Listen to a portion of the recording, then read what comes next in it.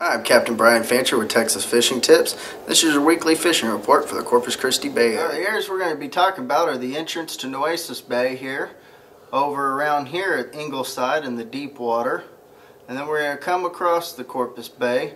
I'm going to show you some areas down around the JFK Causeway and over a little bit in Oso Bay. There continues to be a whole lot of trout hanging around the Indian Point area, both sides of the bridge, but the most concentration of them we found have been up in here, kind of in the area where you see them putting out the new grass beds, working along in there.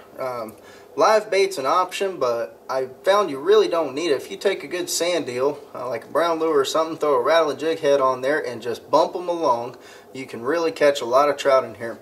They're all in about the 18-inch range, and they're all pretty strong and healthy. Now, if you move around Indian Point, there are some fish to be had right along the drop-off at Indian Point.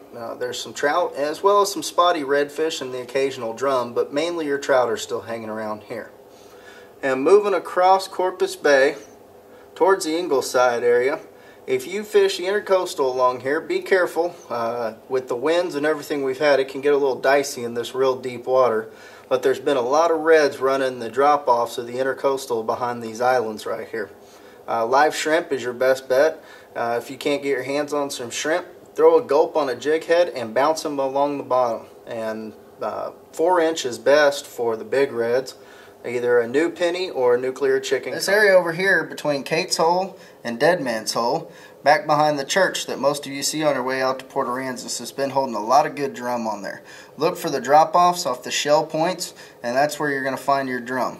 Now be careful. Remember, it's duck season right now. There's a lot of blinds out there and a lot of guys shooting, so keep an eye out for that. But go back there and look for your drum with some live shrimp. The old Don Patricio Railroad tracks right here in the kind of middle section of Oso Bay has been holding a few trout on there, but really a lot of reds have been moving along this drop-off where the middle deep cut is. Kind of feather your way to one side of the bridge or the other and throw out some live bait in there, or cut bait. Cut mullet, live mullet have been working really well along there for the reds and the trout. Don't forget to go to TexasFishingTips.com to register for our weekly t-shirt and tackle giveaway. And I'm Captain Brian Fancher. Thank you for watching.